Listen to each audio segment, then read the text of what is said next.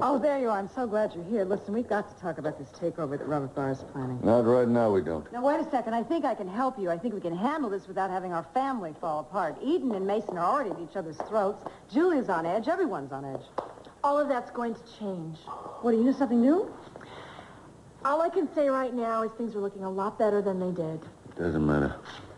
Yeah, Daddy, it's true. We have this wonderful... I said it doesn't matter. I don't want to hear about stocks or bonds or takeover. As far as Capital Enterprises goes, I couldn't care less what the hell happens to it. What are you talking about? Daddy, you don't mean that. The hell I don't. There are a lot more things in life more important than that company. Just wish I realized that a long time ago. Daddy, wait a minute. He needs to be alone right now. I don't understand, Mom. No, I don't either. But whatever it is, he has to work it on himself.